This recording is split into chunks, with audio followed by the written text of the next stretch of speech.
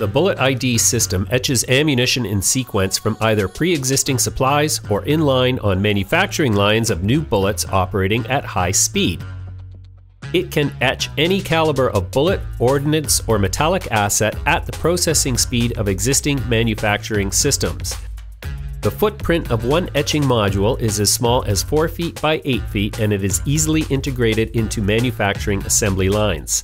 A new user, in this case an ammunition manufacturer, signs up to the online system and establishes their identity in the database.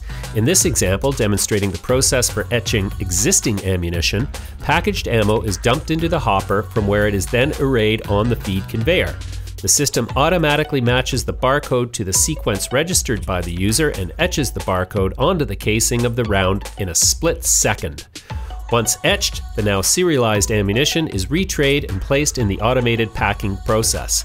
From this point, the serialized ammunition is distributed throughout the retail, military, or civilian channels, with each exchange and delivery recorded into the system via scanners and registered in the cloud-based tracking system.